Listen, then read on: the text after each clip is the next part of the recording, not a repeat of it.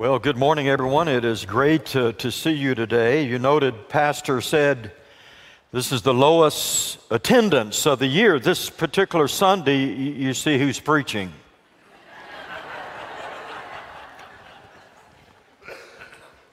Smart pastor. Calculating, but smart. Have you enjoyed the Olympics? Man, it's been extraordinary. Some unbelievable performances. Really makes you proud of our young people, some of them not so young, and I'm especially proud of them. And some of those competitors, even from this country, have come from the poorest circumstances and the most difficult backgrounds. And many of them have given expression to their faith. It's been delightful to hear that. They are being salt, the salt of the earth, and I'd like to direct your attention to that text this morning, Matthew chapter 5, Matthew the 5th chapter, and we want to look at these words of Jesus. Matthew chapter 5, verse 13.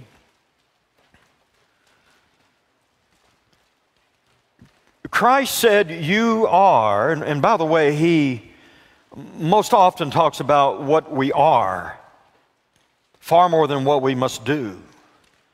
Because what we do will flow out of what we are.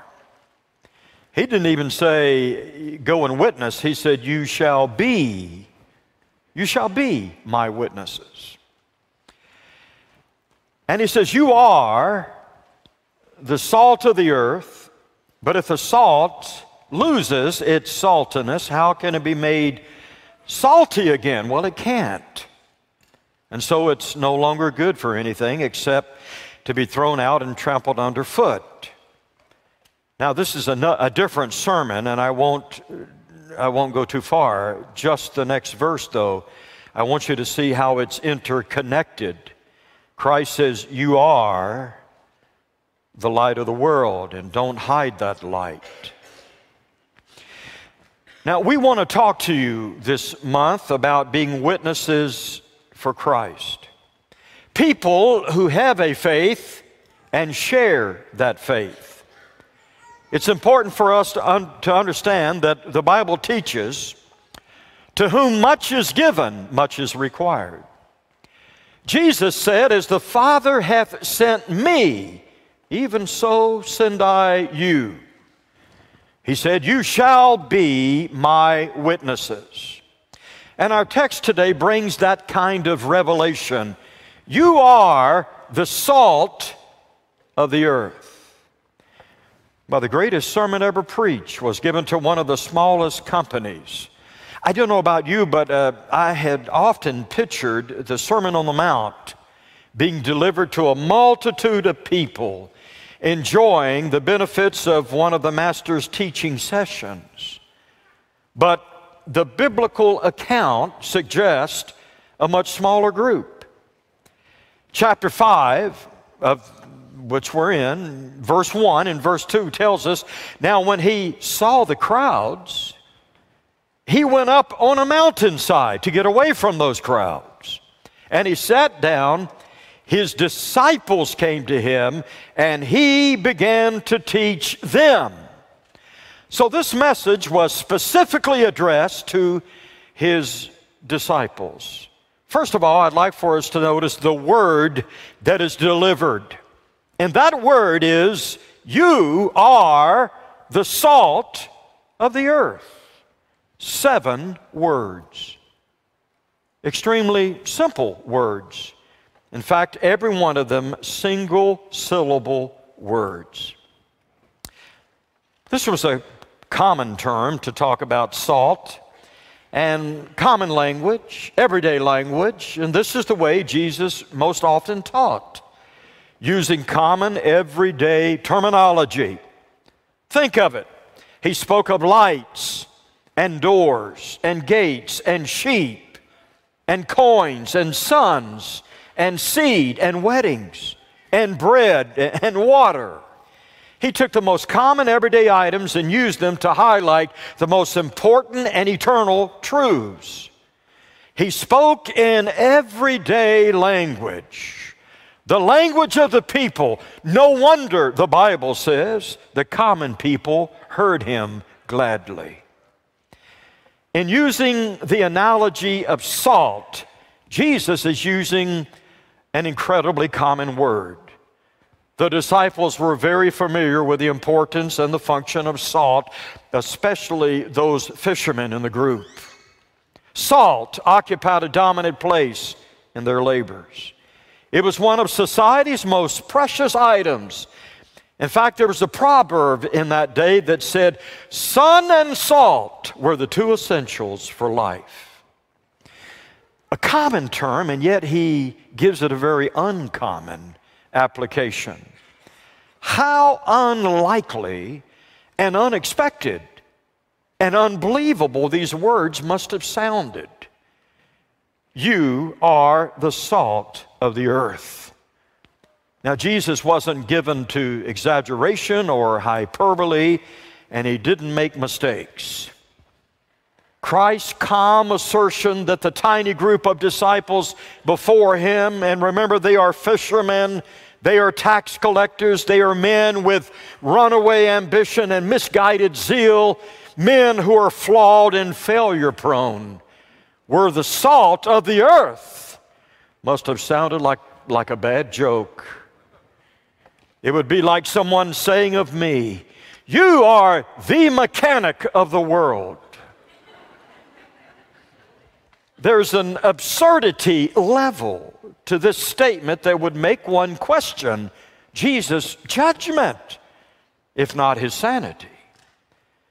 This little group had its problems. For one thing, they were little, just 12 men.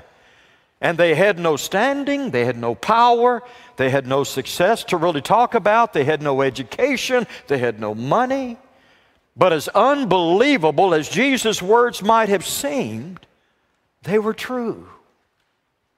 So these words do not show a misguided, mistaken Jesus, but as always, his words reveal his wisdom and his prophetic insight.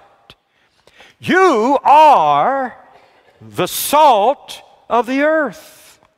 And in every generation, those words hold true. The Roman Empire will collapse under the weight of its own arrogance. Plato's academy will expire. The great library at Alexandria will be burned to the ground.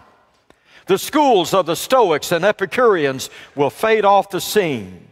Even Jerusalem and its great temple will be destroyed. But this little group Christ calls the salt of the earth will survive. And it will survive through the greatest persecutions known to mankind. It will entrench itself throughout the Greco-Roman world. It will penetrate Caesar's household. It will carry on throughout the ages. It will survive the tests and tribulations internally and externally. It will survive the philosophies of atheism, communism, evolutionism, materialism, hedonism, and humanism.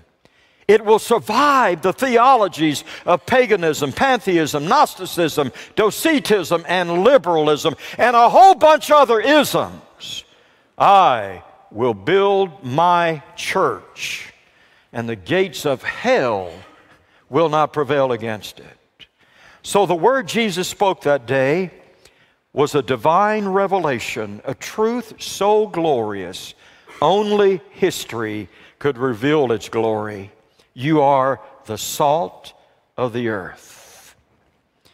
But secondly, in that word that was delivered, let's look at the wisdom that is delivered. Now, why salt?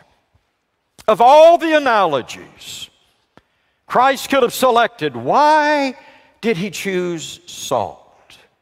Well, of course, for one thing, salt was precious. In the ancient world, it was a precious commodity. The Greeks called it divine. Roman soldiers were often paid in salt. It was used in offerings to God.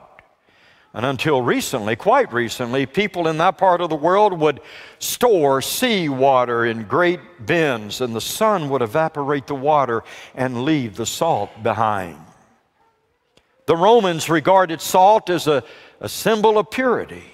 They said that salt came from the purest of all things, the sun and the sea. Salt was an essential to life and thus cherished. Oh, what Jesus is seeing and saying when he delivers this message to his disciples: you are the salt of the earth. And of course, salt has always been one of the finest preservatives. It stops decay.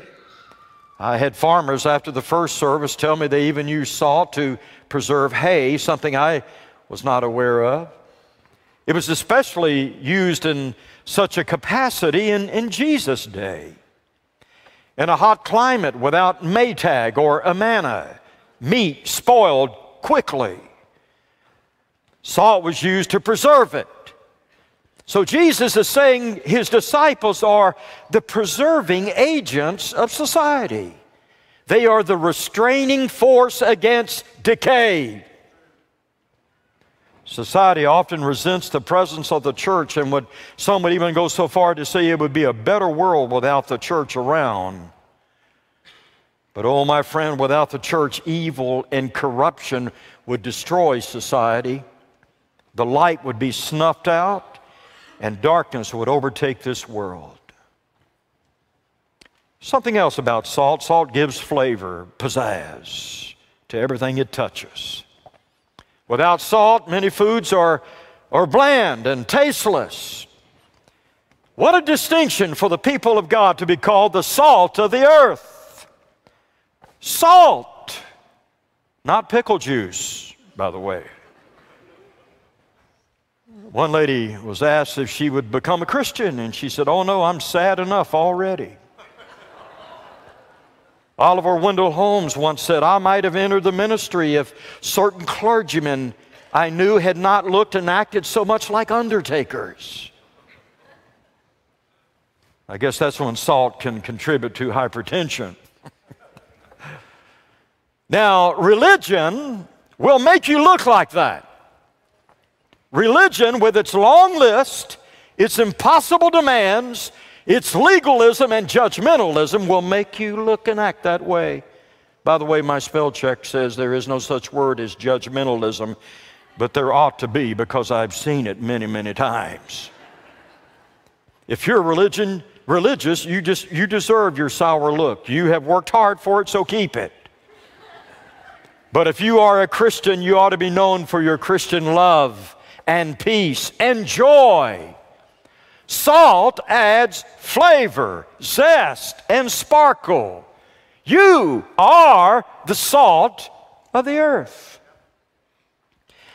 And then salt penetrates.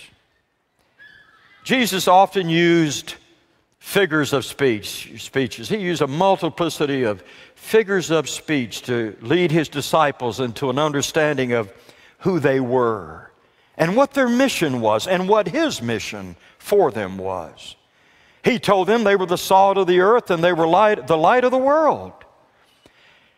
He told them that he had given them the keys to the kingdom. He told them that his work was comparable to bread and water and fire. Now, at first, this looks like a disjointed conglomeration of disconnected terminology. The variety of those figures of speech can appear to be bewildering. But a powerful truth and an amazing focus soon emerges. Each figure represents some kind of penetration. The salt penetrates the meat. The light penetrates the darkness. The key penetrates the lock. The bread penetrates the body. The water penetrates the hard crust of the earth. The fire continues only as it continues to penetrate and make its way to new fuel. Penetration is the role of the church. A barrel of salt does no good in the barrel. In fact, salt does no good if it stays in the shaker. It's got to be used. It's got to be spread. It's got to penetrate. And some people see the sum total of being a Christian as being a part of the church without seeing their need to penetrate the world. But Jesus said, you are the salt of the earth. He didn't say you're the salt of the church. You are the salt of the earth, and you are the light of the world. Our assignment is not to withdraw from the world. There's no biblical justification for that. Church groups that do that deprive the world of their witness, and they disobey Christ. Christ said, you are not of the world, but you are in the world. You are the salt of the earth. Some people say, you know, I hate my job. I just hate it. I'm the only Christian there. Hello? Wake-up call. The Lord, thank God, put you there to be salt and light. You have a special privilege of going into a mission field to represent your Lord. But Pastor, you don't understand. It's really ugly out there. They are crude and cruel. They use foul language and dirty jokes. Of course they do. That's what sinners do. I pastored in Sioux City and had a lady in the church. Her name was Norma West. One of my favorite people. And Norma, I always considered Norma to be my hit man. Hit woman, I guess. If I had a communication that needed to be shared with someone and I didn't want to do it, I felt uncomfortable doing it, I would ask Norma to go to that person and do it for me. And she was always happy to do it. I knew if I did it, I would offend 30 people. But Norma could do it and never offend anybody. She really had a special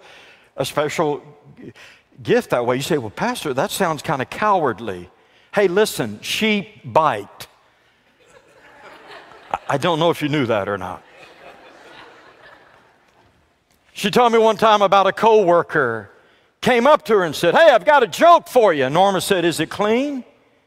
And the coworker said, no. She said, well, I don't want to hear it. Norma said to that coworker, I've got a joke for you. The coworker said, is it clean? She said, well, yes, of course. He said, I don't want to hear it. That is the mentality of the world. That's the way sinners act. But buckle up, soldier. You can show them a better way. Salt creates thirst. So get out there and mingle and touch your fellow workers and your fellow students and touch your neighborhood and let salt do what salt does. And then thirdly, Jesus, let's look at the warning that is delivered in verse 13. He said, it is, if the salt loses its saltiness, how can it be made salty again? It's no longer good for anything except to be thrown out and trampled underfoot. You see, the salt with which Christ was familiar was a crude composite found along the shores of the Dead Sea or the Mediterranean Sea. And when it was exposed over a long period of time to rain and air and sun, it would become insipid. It would lose its flavor. And so then the salt was good for nothing. So they would use it for gravel on the roads. Christ said, thrown out, trampled by men, trodden underfoot. If the salt is washed out of it, if the salt has lost its saltiness, it's lost everything. It's lost its identity and power and purpose. It has become a light that does not shine and a tree that does not bear fruit and salt that has no flavor. So Jesus delivers a warning here, not because he's a meanie, not because he likes to rain on our parade. Whenever Jesus issues a warning, it's always for our good. It's always because we are in danger of losing something. And if we don't heed His warning, we are in danger of losing our effectiveness, our potential, our fruitfulness. If we don't heed His warning, we lose, and the world loses. You are the salt of the earth. Don't lose your saltiness. You are the light of the world. Don't hide under a basket. Now, I believe that even though this appears to be at the beginning of Jesus' ministry, I believe when He gave this teaching that He knew what was around the pike. He knew what was coming at Him, rushing toward Him. I think He knew that His ministry would be extremely short-lived. Yes, I think He lived under the shadow of the cross. And He knew that His days were numbered. And so, in the context of this short life, what would He do? Did He consider writing a book to be read by all? But He did not write a book. In fact, we have no record of Jesus writing anything except for writing in the sand. Would He lead an army? Well, He certainly had plenty of enthusiastic followers to do that, but He led no army. Will He form a political party? And again, people were ready for that, and they wanted that. But Jesus knew the answer could not be found in politics, still can't. And He will refuse the political ambitions of His followers. In fact, He will leave no organization at all. He left a pinch of salt to be scattered throughout society. I have a neighbor that I like very much. He lives directly across the street from me. And before we moved in, we were told that he had no interest in religion. Don't bring it up. And I've tried to be a good neighbor and a friend and to just be real. And one day he told me, he said, "You don't push, do you?" And at first, I didn't know what he was talking about. But then it dawned on me. And I said, "No, Russell, I'm not going to push you." And after that, he began to bring up church. He began to ask me questions about church. Now, tell me, where is your church located? When you preach, do you ever use humor? Russell's never heard me preach before. A few weeks ago, Carolyn invited him to come to hear me preach, and she told him there would be humor, but he didn't come. But he later said, "That doesn't mean I won't come." And I told him he could go to our website and check out the service and the sermon there.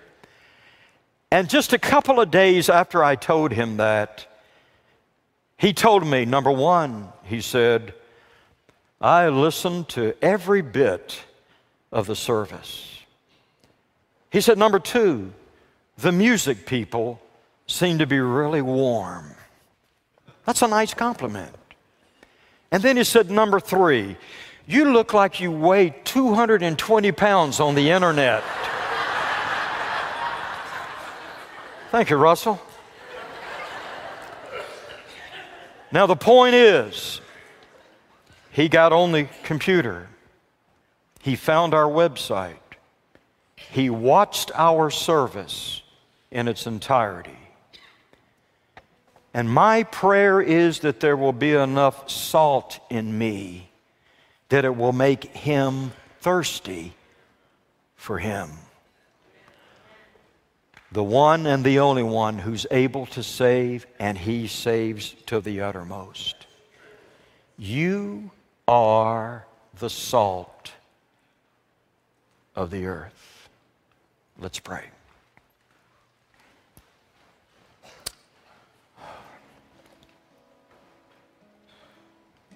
Wow, Lord, You didn't say that we should try to be or that we could become. My God, you declared you are. And we are. We are because you've made us that. We could never make ourselves the salt of the earth.